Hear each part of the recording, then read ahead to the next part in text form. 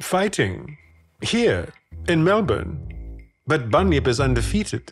Disraeli has his ways. A new creature from Seattle. The world will remember their names. Bigfoot and Bunyip.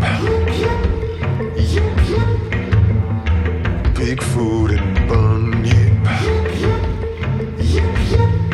I'm gonna tell you a tale that you won't believe.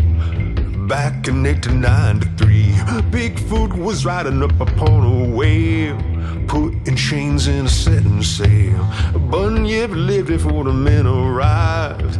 In the days of the saber-toothed tiger, drove him onto a swampy ram. Far below was where he dwelled, a Bigfoot and Bunyip.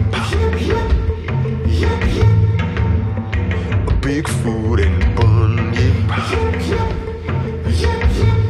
They forced them to fight their monster style down under with the crocodiles. Disraeli betting on who lives or dies. Churchill sitting and abiding his time.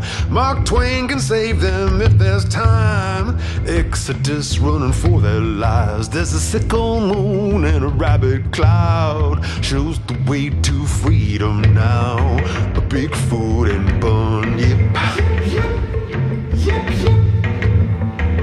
Bigfoot and Bunyip. Bigfoot and Bunyip. A Bigfoot and Bunyip. If Bunyip is defeated, the fate of the free world hangs in the balance. The world will remember their names. Bigfoot and Bunyip. I know. Bigfoot and Bunyip.